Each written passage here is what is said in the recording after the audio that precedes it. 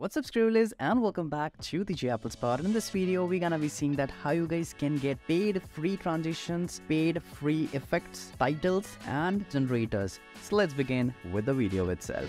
So the very first step, you have to just go to the links down in the description and make sure you open that link only into the Safari. So once you're over here, so just download this first thing, FX Factory. If you have one, so delete that and install this one, and then you have to download this PDF as well. Once you are done with this, so make sure you just close up your Final Cut, and once the Final Cut is been down, then you have to just go to the Factory FX and you will be seeing a lots of plugins over here. Once the Factory FX has been open, you have to open this PDF as well.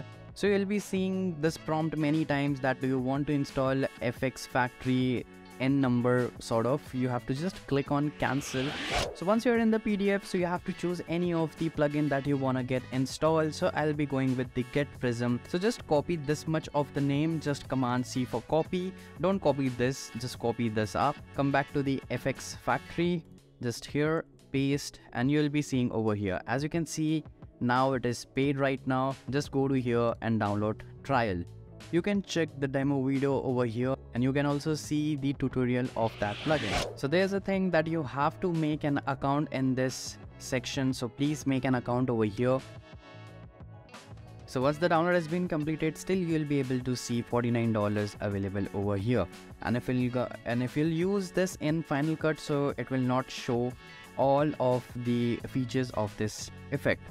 So to get rid of this, come back to the PDF and just copy this redeem code. Come back to the FX Factory, go to account, redeem code, just paste that thing and just register for that, and you are good to go. Once you are done with this, you'll be able to see that dollar symbol is gone. So that's how you can install ultimate effects on your Final Cut. So this video is just for an educational purpose.